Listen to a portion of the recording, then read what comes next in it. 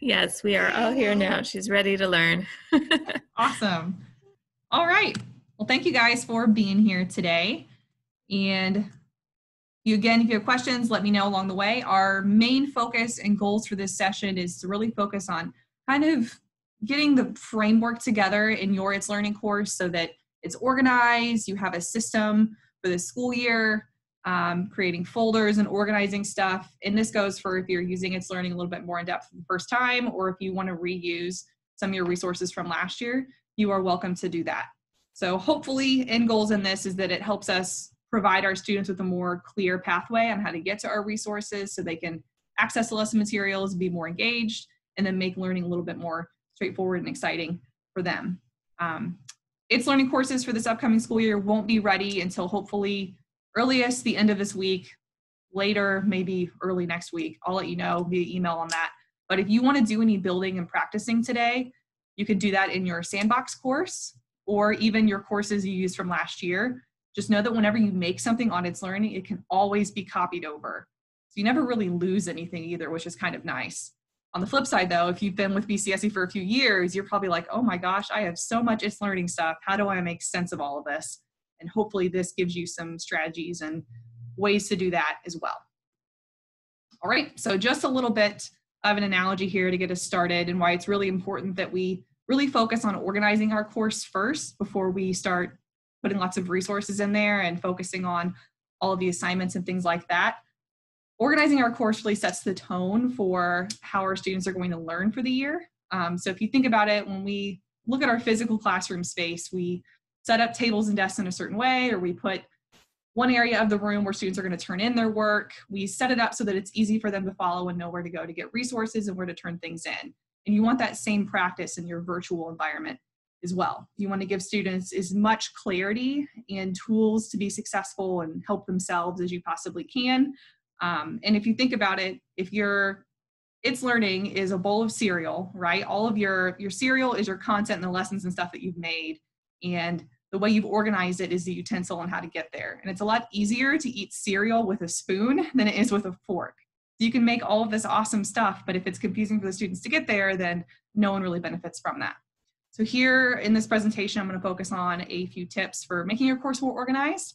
And it's okay if you use something different this year than you did last year, or if you even change mid-year. I was someone who, when I started out with It's Learning, I was a folders and pages type of person. That was really working for me. I had a page for my week, put my lesson materials and things on there, and that worked.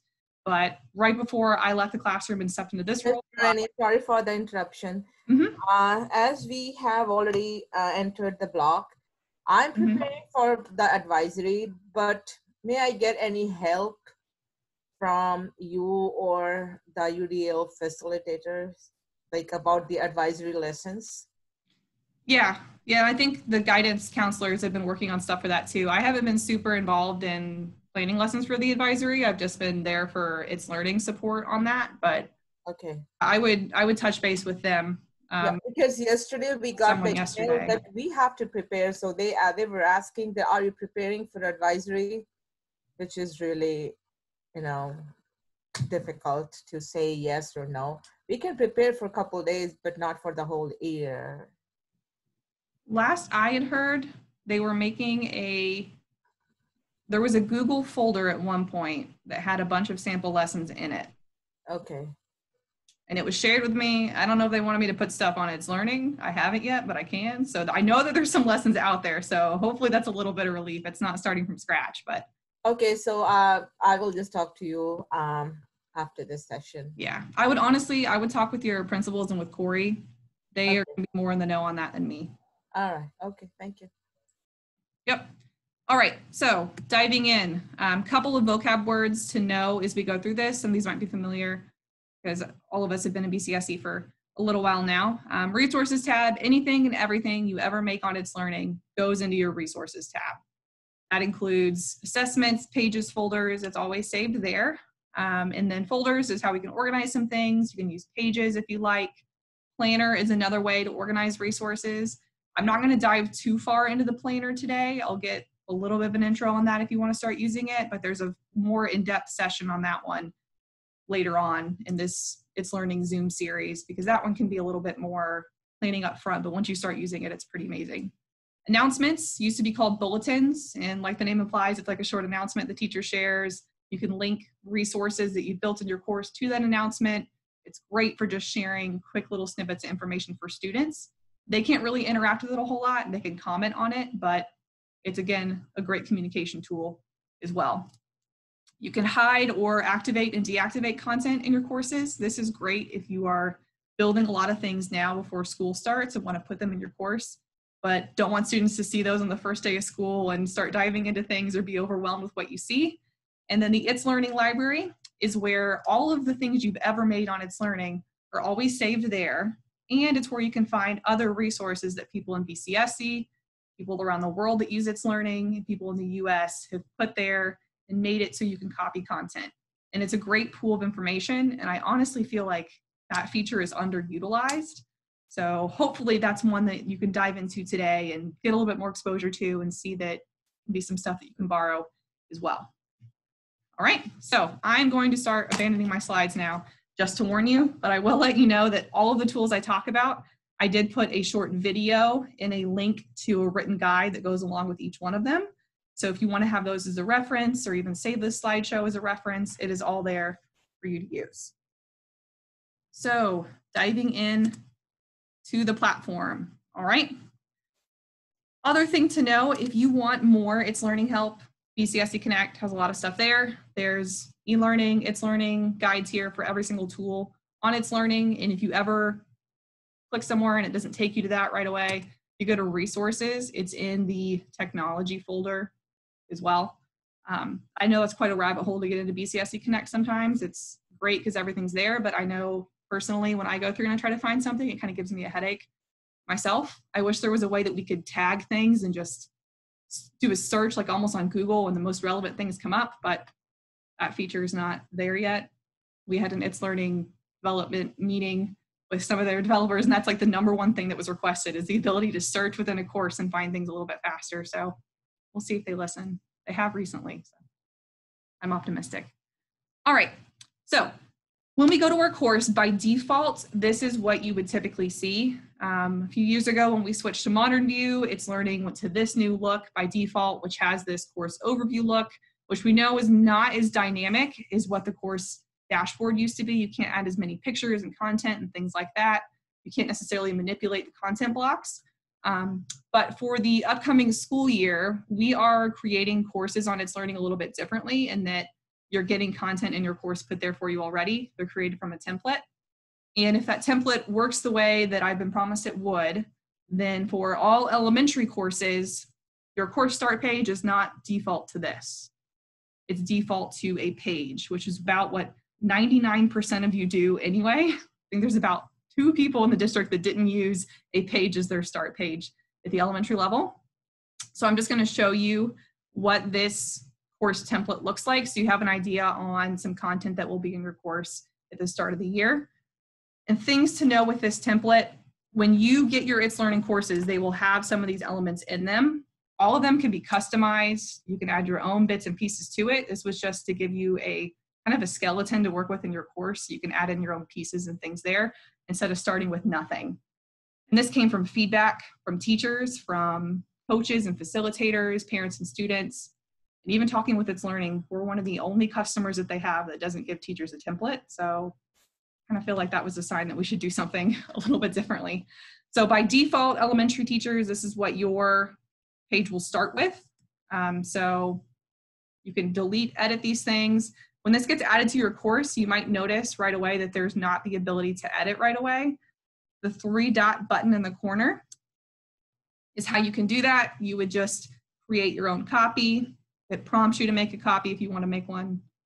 Are you sure? You would click yes, refresh the page, and then you have your own ability to add your own picture, your own video there, any other things that you want, and it's all set. And the idea behind this start page is that it gives students a welcome, a hello from you, and it gives them links to past lessons or current lessons. Now, the first week of school, this probably isn't going to be the most relevant content block because you won't have anything there yet. But the idea behind this was that when we were doing e-learning, some students had a hard time figuring out where do I go if I was absent a few weeks ago, or if I fell behind? How do I find my lessons from a few weeks ago? And this is kind of a way to help them. And all this is just linking to a folder in your course.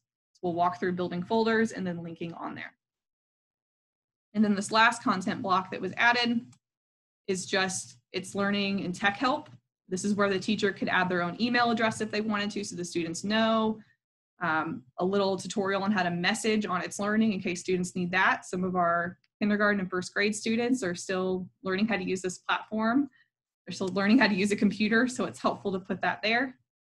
And then a hotline as well. And again, you don't have to keep those resources, but it's just there if you want them.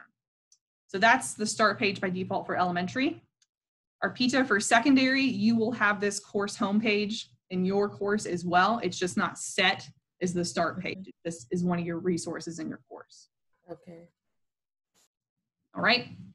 So that's going to be in all of your courses at the start of the year. You can customize it, make it look pretty, do whatever you want. The other thing that's going to be in there is just not even daily, or maybe it's weekly, whatever you want to call this page. I struggled with the names. I want to call it a lesson page, but I didn't know whether I should call that weekly or daily. So you can change that as well if you want to. But this will also be in your course. And elementary folks, it has some of your links added right there. There's a section over here for you to write the lesson goal or standards that are associated with that week or that lesson, and a space to write instructions and to put a video if you want. And again, the tech help as well if they need that. And the idea is that this page is linked on that first page I showed you, that sample start page, so that you can kind of go back and forth. You'll also have this page, elementary teachers, as promised, added to your courses. You don't have to go about adding those yourself. It's there for you. Notice typing club's not there. That did get cut from the budget to help pay for IXL. So sometimes that's the way the cookie crumbles, right? We tried to keep it, but.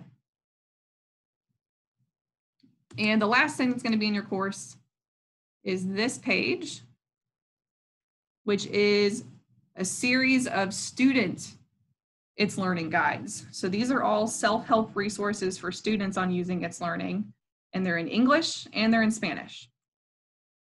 So how to add pictures, add video, how to use your microphone and record audio, and how to post in a discussion. They're all there for students, and that kind of came out of our feedback from e-learning as well. If I could reverse time, I would have had these all made before 9 weeks of e-learning, but about 6 weeks in is when I was like, oh, maybe I should have made those and shared those with teachers. And at that point, most kids have figured it out. But hey, hindsight's always 20/20. Now we have them. All right. And for our PITA, just to show you what the secondary courses will look like, this is your default start page, but you have all of the same resources that elementary has. So you'll have this sample course page that you can use as your home page, where it has info for you to add a welcome page, welcome video, link to past instructions, daily lesson page if you so choose to use that, the It's Learning tips for students. And then one other thing for secondary, technically this is going into the elementary courses as well, but more of our secondary teachers use plans. If you use the planner as the way to structure lessons in your It's Learning courses, the other change that we implemented was giving you some set columns. So you always remember to add these elements into your lesson plans. Oh. Teachers were going through and setting these up in their plans anyway, so we just took that step out of the process for you. So if you ever make a plan on It's Learning, these are the elements that your students will see. For you to write your goal and instructions there, for you to add standards, resources and activities, which is just a page or assignment you make on It's Learning. Teacher notes there if you wanted to share your contact information or a reminder about a due date. So this is technically in the elementary one as well, but I don't know if this is relevant to elementary teachers. I know there's only about 2 grade levels in all of elementary that use the planner and use it regularly. So it just doesn't, I don't think it makes as much sense for especially younger elementary school kids to use the planner, but it is there as well. So that is just an overview about some of the content that will be in your course that hopefully aids in this organization and setting things up for the start of the year. I'm sorry, could you please just guide me one more time how to start discussion? How to do what? Discussion board? Oh, we're not doing discussion boards today, Arpita. Oh, okay, okay. That's later this week. Okay. That one can be its own beast. But I can send you the one-pager on that. Okay, thank you. Mm-hmm. Are these templates available now, or do we have to wait until they get everything updated? Technically, they're in the It's Learning library, and you could copy the resources. Okay. For me to make the template, I had to share it in the library as a part of this process. So they're there. Okay. But they will be in your courses when they're made. Okay. So if you want to wait, you can, but technically you don't have to. Okay. If you want to start customizing and doing your own thing, yeah. Trust me, I get it. It's like killing me that these courses aren't ready yet, because usually they're ready by the 4th of July. And I really prided myself on getting them ready earlier and earlier. And then this happened and I'm like, dang it.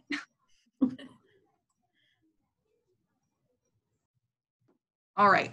So that is just the overview on the templates. Now we're going to go into organizing courses and all those fun things. So hopefully that gives a little bit of framework there on how you can set up your course. So other tips and pointers here, resources where everything's saved, folders, if you're using that whole setup where it's a page is your start page for your course, and that's really where you're putting your lessons and organizing it in that way, folders might be a helpful resource to use.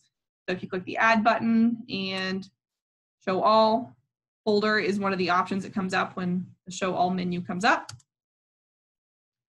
And things to know with a folder is that you do have this rich text editor here, so you can always add more content other than just the name of the folder if you want to. You can put links, pictures, video, whatever you want is there too. So if maybe you want to link back to that start page, you could, but you don't have to. I know most teachers just put the name. They either do it by week or unit.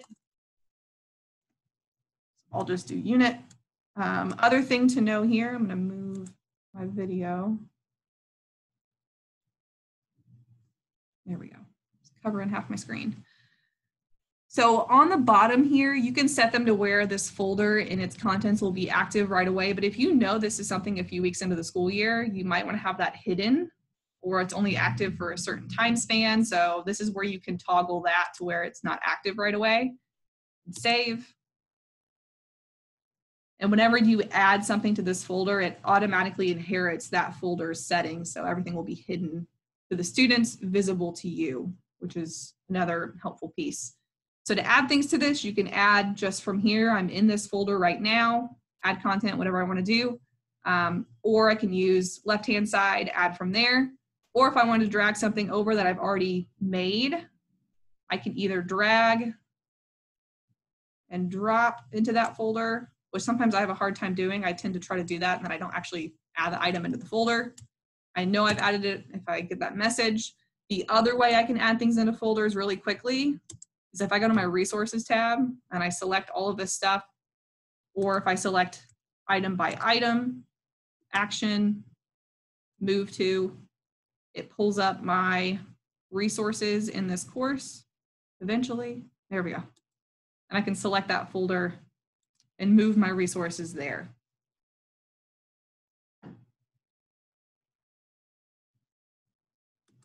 Right? It's the same thing for making things active and inactive. I can deactivate everything at once, even though most of those things were deactivated. Or I can activate everything at once. This little actions drop-down arrow is really great for saving time when you're doing some of this stuff. Now, if you are playing around in a course from 2019, 2020, and you want to add this to when your new courses, when they are eventually made, this little button here is also your best friend for copying things over. So if I wanted to copy over from my resources tab, anything in this course, I can select everything that I want to copy over or just individual items, action, copy to, And then initially it just keeps me in my course, but this drop-down menu shows me any course that I'm enrolled in, whether it's archived or it's active. So I could copy into, as you can see, I'm in a lot of courses. This is a side effect of being in lots of people's courses to help them during e-learning. Let me find a sample one.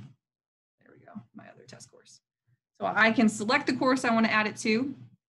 Then I can even select folders in those courses too, if I want to put it in a folder of upcoming lessons or however I want to arrange this. I can copy over all my stuff from past years there. This is an option, but it doesn't really make sense to include submissions from past school year, your past students' responses, partly because those students are going to be removed, so it might do some weird things with data in your course. So I typically just leave that alone. And if I don't select a folder that it's going to be copied into, it just puts it at the bottom of my resources tab in my course. So it does take a few minutes if you're copying over a lot of content like I just did. Once it does, it lets you know that it'll give you notification as soon as it's finished because it was a lot of content. Questions over any of those details? All right, so if you are using a page as your main starting point for your course and you want to link to a folder of lessons for the week. So if you have that past lessons content block or current or upcoming lessons, however you want to have that set up, it's helpful to first make the content block. So I'm actually going to see set up here. All right, so this is my little content block for my current and past lessons. And let's say that my week 1 folder was last week's lessons, and I want to have that linked here in this content block because maybe now we're in week 2 of the school year. So I have my week 1 folder over here, and this is the way that I like to do this. It's a faster way for me personally, but other people might actually go open the folder, copy the URL from the top, but I think that's a little bit too many steps for me. So if I'm here in my course, what I do is I hover over this on the left-hand side of my screen. I right-click and then copy link address. So right-click and then copy link address. And now I'm going to edit this content block.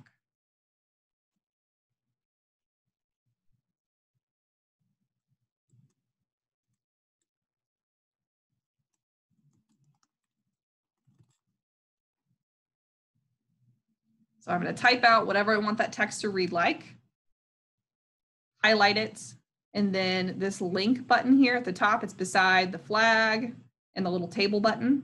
If you ever want to know what a button is, if you hover over it, it will tell you. So if I click my link button, here is where I'm going to paste that link address that I just copied. So you can right click and paste, or if you use keyboard shortcuts, Control V. I'll click OK and click OK. And then I'm always paranoid about if I actually copied the link correctly, so I always test my links because I've failed many a times in doing this. So if I click week 1 lessons, there we go, it takes me to that. So the key first step on this is copying the link address for your folder first, and then editing that, adding that link to that in your content block.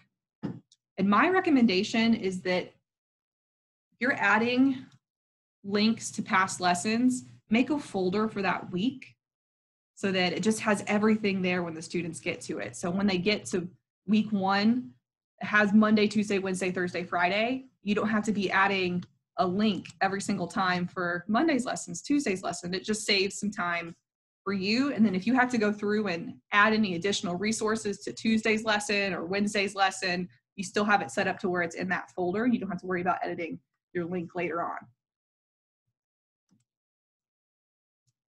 All right, so that is how you can use folders and then linking to them in a content block. All right. Next thing we're going to talk about is, let's see, I think I was going to do bulletins and pages. Yep. All right. what's our comfort level with itslearning pages? We're probably all masters of it now after e-learning. I kind of jumped ahead there by showing you how to add content blocks in them. I think I am going to show just a little tip for embedding things on pages, because I know sometimes that can be a little finicky. All right, so adding a page through add button up here in the top corner. It's one of the most common tools on itslearning, so it will always show up there. Or just through the resources button and add content block and then rich content. That is probably your best friend on itslearning. The other options that are there are okay, but they're not as dynamic as this tool. You're a little bit more limited in what you can do and how you can enlarge pictures and the size of them. And that's why I kind of prefer using a rich content block, because I feel like it's a little bit more flexible than some of the other tools. So if I wanted to add a content block here, and maybe it had my slideshow for the day. When I was in the classroom, I didn't give lectures every day with slides, but I used slides as my way to always communicate. This is our goal. This is our assignments and tasks for today. And this is what you need to have done for any upcoming due dates. So it kind of became a way for me to structure, even keep myself organized as a teacher. So I'd always put those on itslearning for my students. So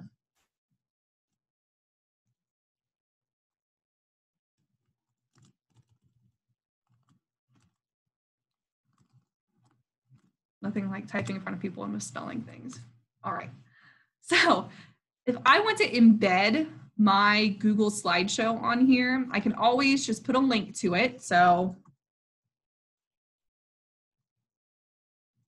I have my slideshow open in another tab. I'll type out my word there and how I want it to look when it's linked. Click the hyperlink button. Let's say this is a slideshow I want to share with my students. Share. And then I'll copy my link. Go back to itslearning, paste it there, click OK. Now I have a link. But if I wanted to embed my slideshow so that they can view it all within itslearning and I have another tab open on their device, because that can get a little messy, it's a couple of steps in Google and then on itslearning, but it honestly gets to be second nature after you do it a couple times, and you'll find yourself wanting to embed everything on there because it just looks a little bit cleaner. So if I have my slideshow open, I'm going to go to File. And then under my File menu here in Slides, I'm going to do Publish to the Web, which sounds really scary, but it's not. It's not making all of your stuff out there for anyone to find. It just makes it so you can get the embed code for your slides.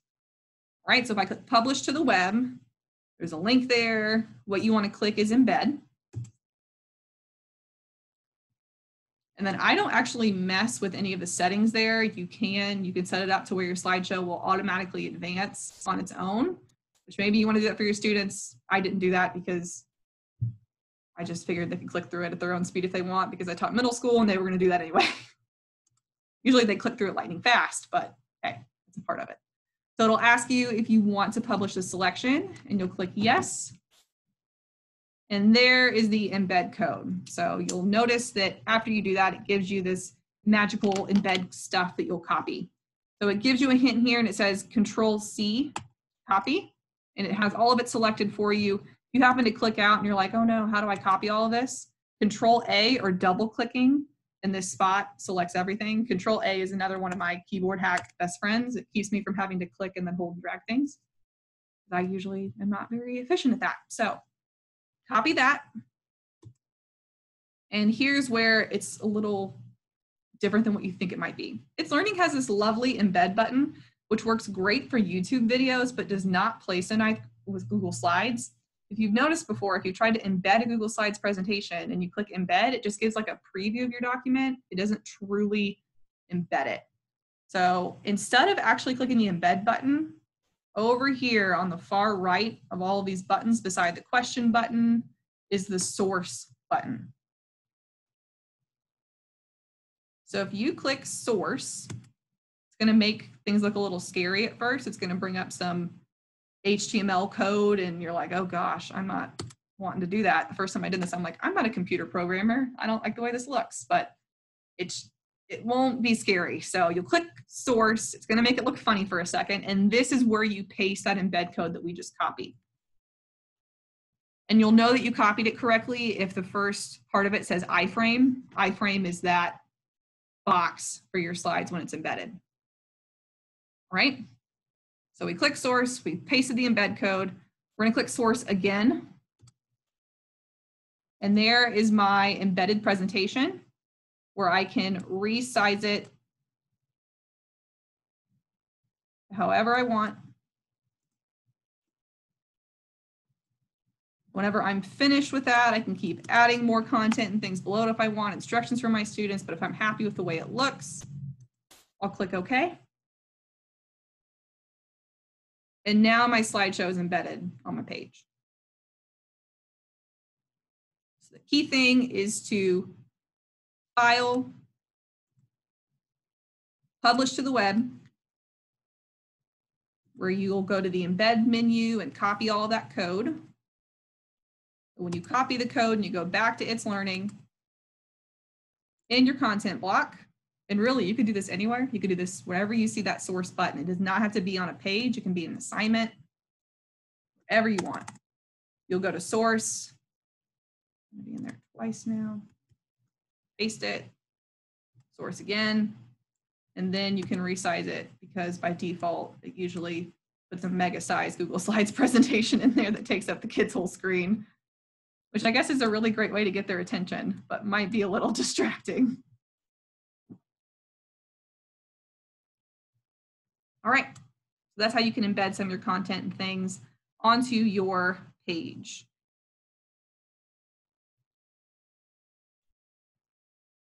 All right, other thing to know with the page, if you have a content block from a past itslearning page that you've made, and you don't want to copy the whole page, you just want to copy a specific content block, there's also a way you can do that.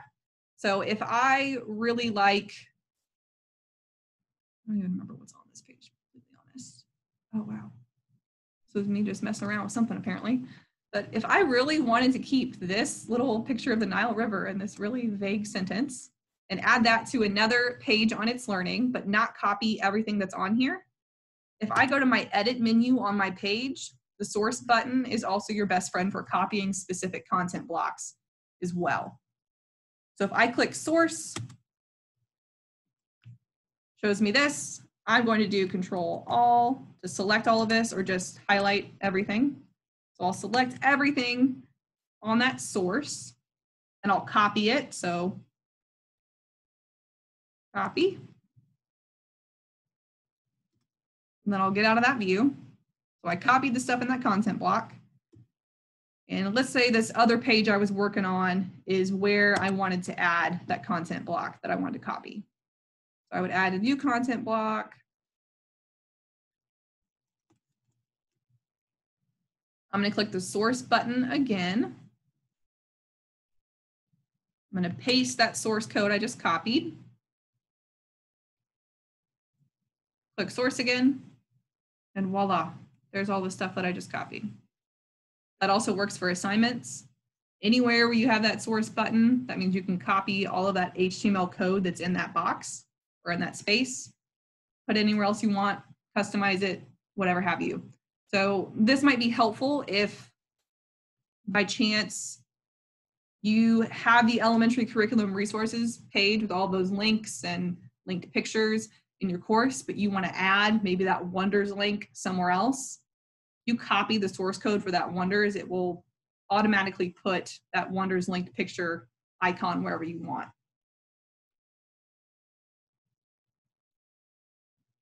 That's kind of another time-saving hack on itslearning as well. I get that question a lot at the start of the year because people want to copy elements from pages, but not the whole thing, and want to piece together stuff, and this is kind of the way to do that. All right. Will that work when you're looking at somebody else's page also? You'd have to have editing access to that page to be able to do it. So if you copy, we have a shared resources page, but we normally just copy it and then cut the page, copy it to our course, cut the page, and then take out a content block. Yeah, so if you are looking at that original template, if you have editing access to that, then you should be able to do the source code. Or if you copy that page into your course and then make your own copy, then you could do whatever as well. Can you show, and I don't know if this is planned later in the week or today, but can you show how to embed the YouTube videos? Yeah. And there's really two ways of doing this. I thought I was doing a way that was what everyone else was doing until I went to a training and everyone's like, that's not how I embed YouTube videos. So I'll show you both ways and you can pick whichever one you like to use. I like to use the little source code button because it's never let me down. So that's kind of been my fail-safe. But I know other teachers like to actually use the true embed button on It's Learning to Embed videos, and that one works fine. But since it doesn't work for Google Slides, I think I just kind of stopped using that button, but it's still there and you can use that one. So if I go to YouTube,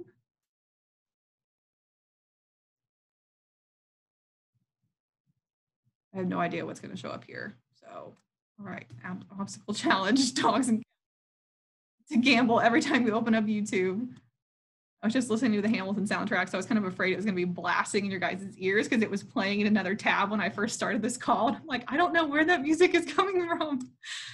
Okay, so if I wanted to embed this video into my course, I think I actually have to wait for this ad to go through before I can do that.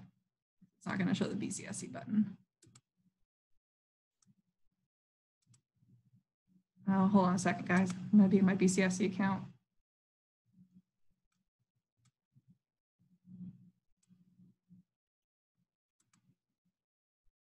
All right. So this used to be a blue button. I'm not sure why it's not blue anymore. But when you are using YouTube videos, elementary especially, you have to approve the video for BCSC K-12. So I'm going to approve this. Hopefully I don't get in trouble for approving an obstacle cat dog challenge, but we're going to do it anyway. I think those things go to me anyway, so I can just approve my approval. Okay, so once you've approved it, it won't have that little message there anymore. And you'll click the share button. And this is where I guess maybe I was making things more complicated than what other people were doing. So technically, from what another teacher showed me, if you just click the copy button, and it's just the URL link for the video, if you click copy, and then you go to It's Learning, there it is. And you click the embed button. You paste the URL,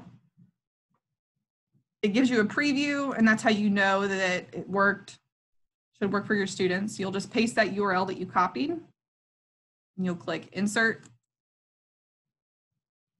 and then it puts it there.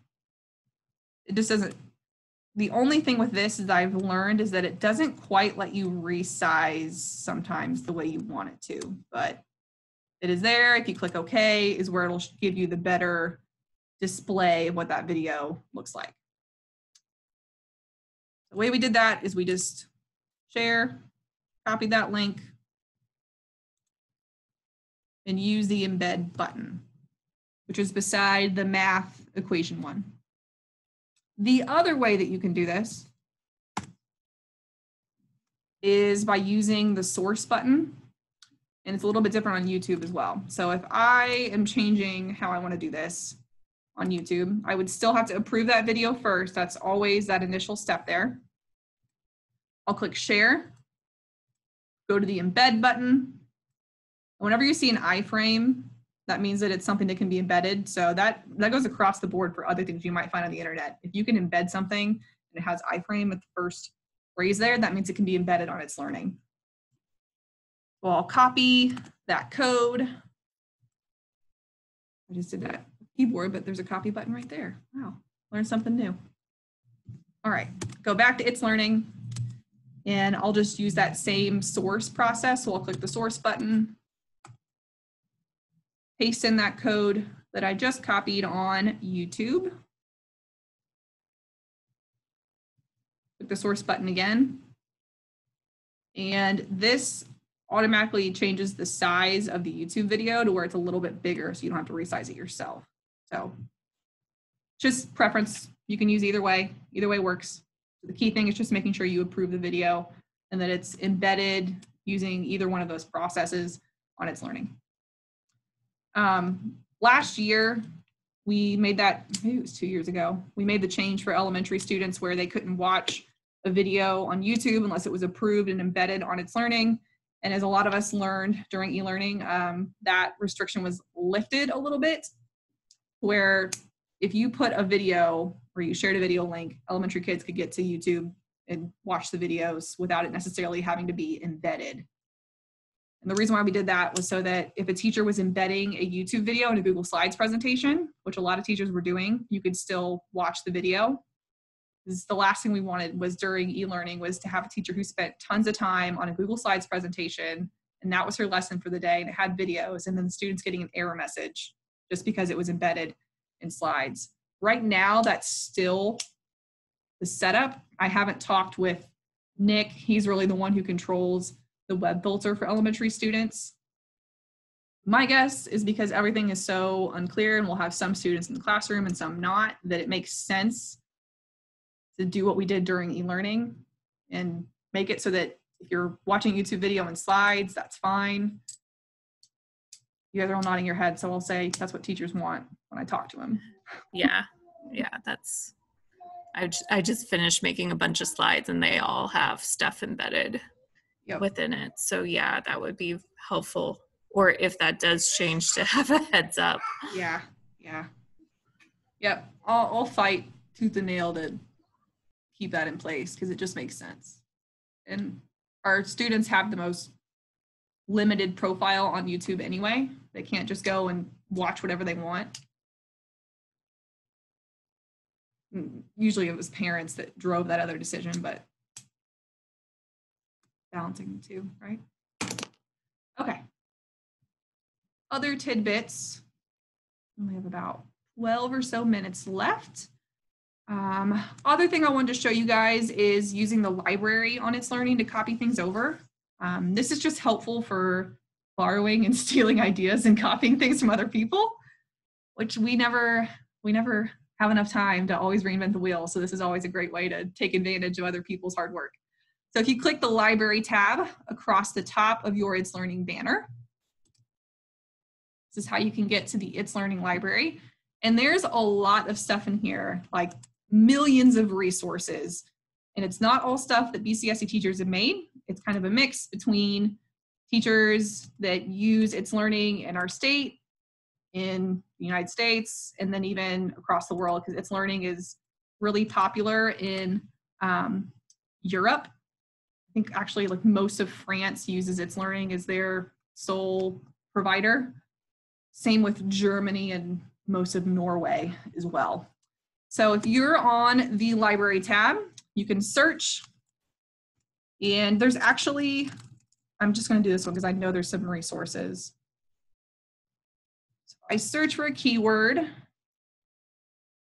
brings up all kinds of resources, and I can filter my search even further if I want. I can filter by grade level. I can filter by standards if I want. And those standards aren't necessarily, they're not always the most updated standards because Indiana is a little different. We don't use Common Core. Some of the ones that are in there are Common Core standards that you can filter by, but if you know those and how they match up with Indiana standards, you can kind of compare and get your resources there. You can look for specific types of items. So if you're looking for an e-learning assignment, you can find it. If you're looking for a page, there's tons of resources here from the company Guru. And a lot of those are vocab activities, there's videos, there's fun little interactive pieces that we all have free access to. So you can look for those. There's also Khan Academy videos that are also technically, those are Guru resources as well, because that's the home company. But there's Khan Academy videos, there's lots of stuff. There's pictures, interactive elements, games, audio files. There's a lot of hidden gems here within the library that don't always get used a lot because we think, oh, we have to build everything on our own and build our own content. And it's kind of helpful to pull some of this sometimes. So if I wanted to copy any one of these resources into my course, Let's see what this one was. All right. So I select the resource. If I just want to view this to see if it's what I want before I add it, it opens it in a new tab so I don't lose where I was. So I can look at it there. If I want to copy it, I'll click Add To.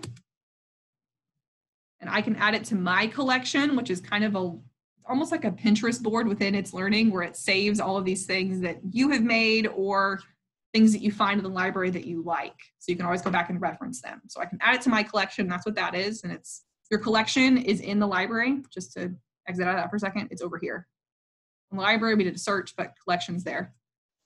If I add that to my collection, that's how I can get back to it. But if I know for sure, oh, I want to add this to my course right now, this is something that is helpful, I can click Add To Course,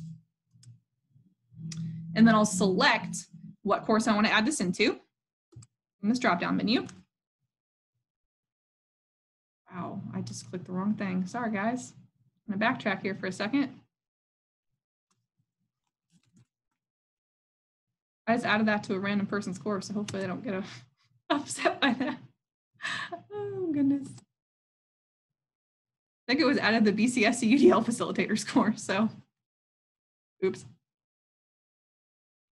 All right. So I can find the course I want to add it to. And then it pulls up my resources tab from that course. So any and all folders that I've made, so I can add it to a specific one if I would like to. And I can even go even further than that. So if I have multiple folders, I can keep going on through the line until I find the folder that I want to add it to. And then what I would do is click Add. And in the bottom right, it'll give me a confirmation message that I added it to the course. And I can click Go to Course to see where it was added, or I could keep searching for things in the library if I want. So it takes me to the folder where I added it, and it automatically puts it at the bottom of that folder, the bottom of your resources tab if you didn't pick a folder.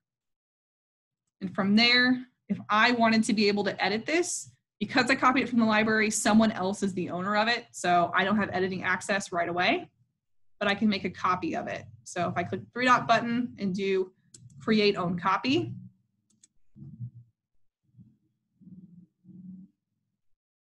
it'll take a second, but it makes one for me so I can edit and do whatever I may with that.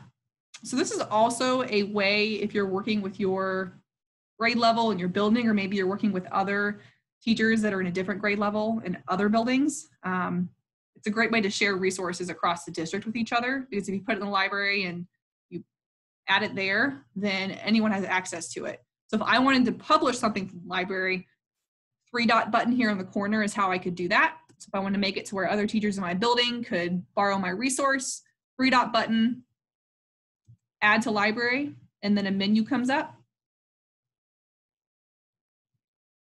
By default, it sets it to Add and publish means that other people can see it. So I usually just put template or something very general there.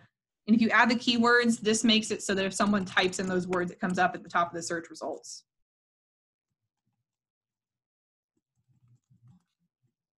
All right. And by default, it will be set to, it'll probably be set to Bartholomew Consolidated for you all, but it's set at itslearning Community for me. But if it's set at Bartholomew, then anyone in BCSC can see it. If you want to change that to just your school, then you can do that too. You would see that as some of these options here, and it won't look as messy as mine.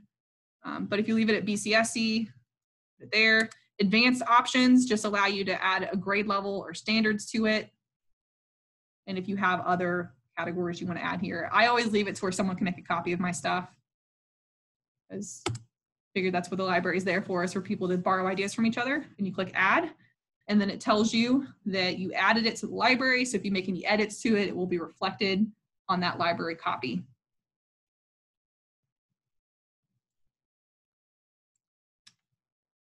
So that's another helpful way to copy resources over and just use things that other people have made in your courses. Last thing I want to show you before we have a little bit of time for questions is using the announcements feature on its learning course. And this is maybe not one you'll use all the time, but I always like to put a couple of things there so that if a student happen to navigate outside of my resources tab, or they closed a page that had my daily lesson resources, they had another reminder on how to get there. Because I kind of felt like no matter how much you communicate, it's always helpful to have one more resource for the students to get to where they need to be. And announcements are a way to share short snippet information with your students. So an example of one I had here is just technology help and how to get in contact with your teacher. So to add an announcement, start typing.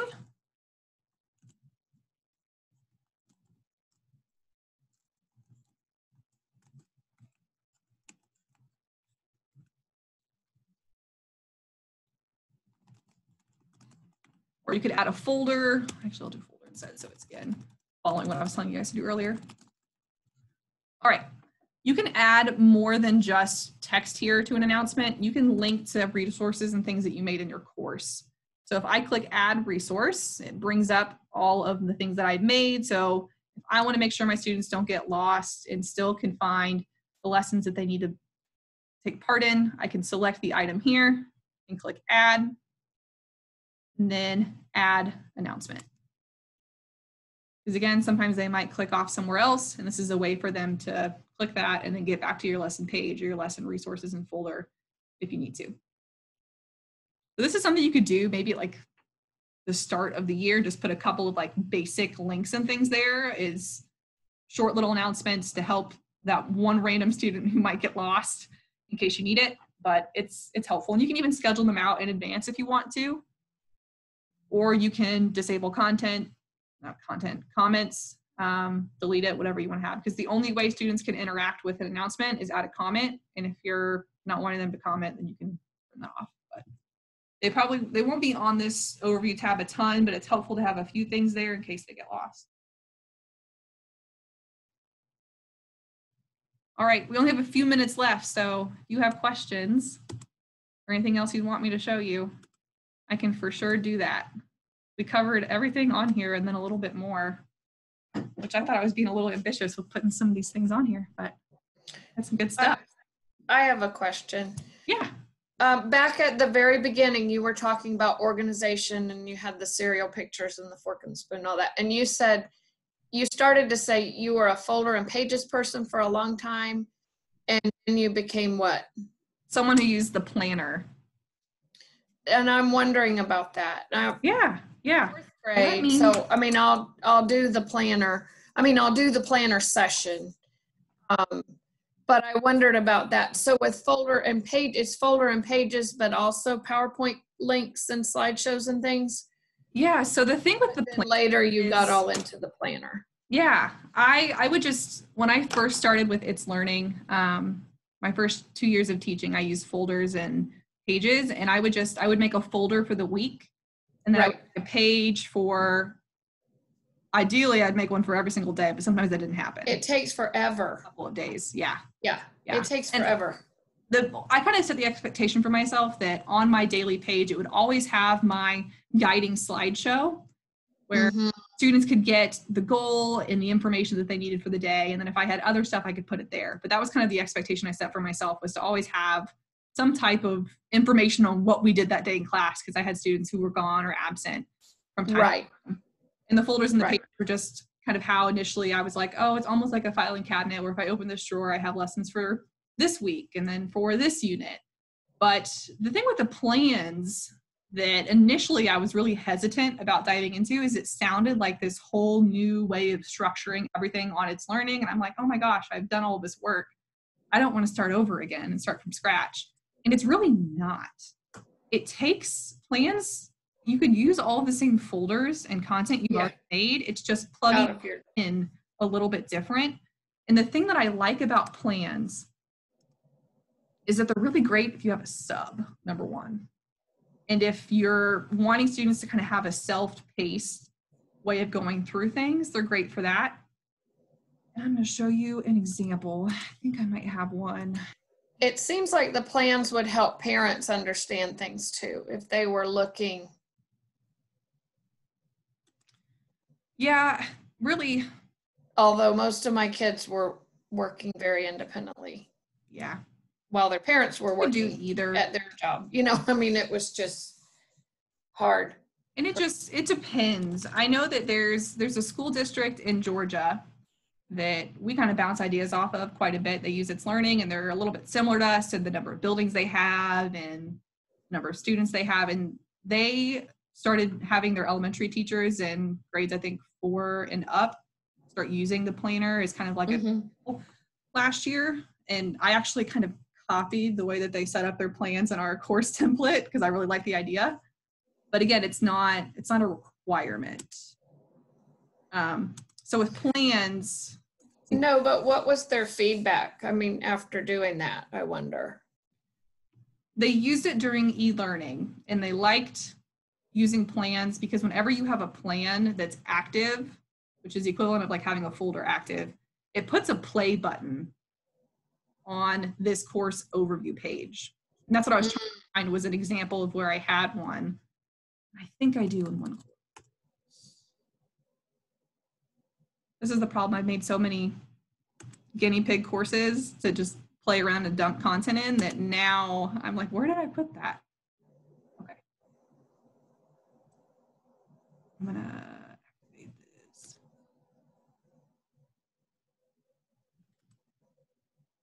So you can see what I was talking about with that play button. So the thing with plans is it doesn't really make sense to use them if you're using the course start page. Is it actually? You do one or the other. You could do that, but because it'd be the same thing as copying a link in, but you just wouldn't be able to use this play button that I'm about to show you. I'm gonna go into student mode.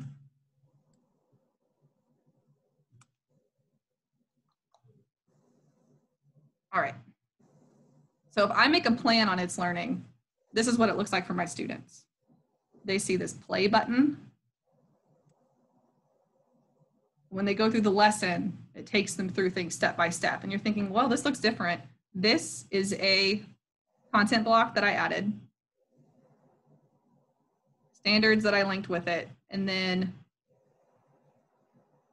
the next thing it would do is when I built my plan,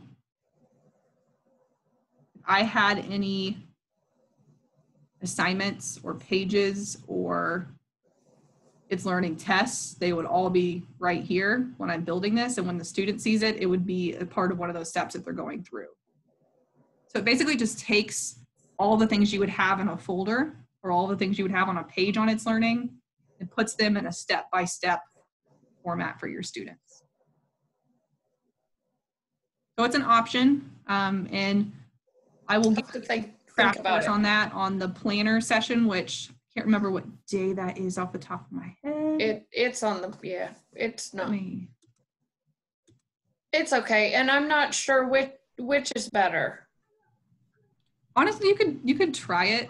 Maybe I was evil for doing this, but I don't want to jam my. I switched mid-year for my students. Well, it didn't hurt them. They just, you just had to walk them through learning it. But I like what you all have set up. I like the folder and the start page that you guys have set up for everybody. I think that will help a lot. If there's the consistency, even if we all modify it a little bit, it's still the consistency for kids and families. And that was the biggest piece that came up in survey after survey. And that was like my honest feedback. Number one thing was consistency. Yeah. Really hard to be on the phone lines and answering calls from parents when I'm like, okay, where do I find this resource? Yeah. And then I felt bad because I'm and like, how did that teacher set that up? You had to learn pretty quick on your feet, which sometimes was okay, but other times I was like, we did this, then maybe it would help everyone else. So dinner is tomorrow at 1 p.m. Okay. On that one. Yeah, I'll come check it out. Yeah. Because I'm honestly not sure. I like the organization of it, but What is your reason for saying that it would be better for secondary than for like a primary, like K1? I guess maybe better isn't the right word choice. More secondary teachers have used the planner. Okay.